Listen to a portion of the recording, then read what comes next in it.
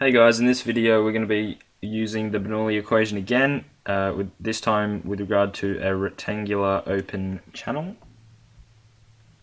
So here's our open channel. We've got the surface of the riverbed on the bottom there. There's a slight incline as we go along, and it raises up 0.2 meters. So we've got a rise in the bed elevation.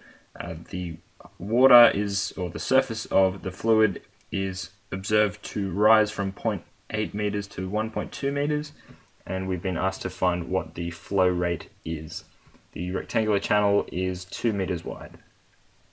So we know that Q equals VA, so by solving the Bernoulli equation for V, we can end up with the volumetric flow rate, which is what we've been asked to find. So going through the same process for Bernoulli's equation as we've done before, we choose a datum. Let's say the bottom of the channel down here, that's going to be our datum. So that's the datum.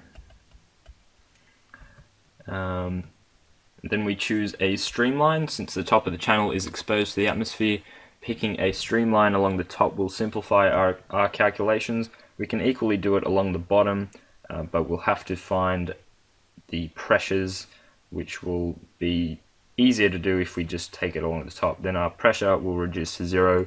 We will have to do less in our calculations. So here's the Bernoulli equation. We're finding pressure, velocity, and height at each point.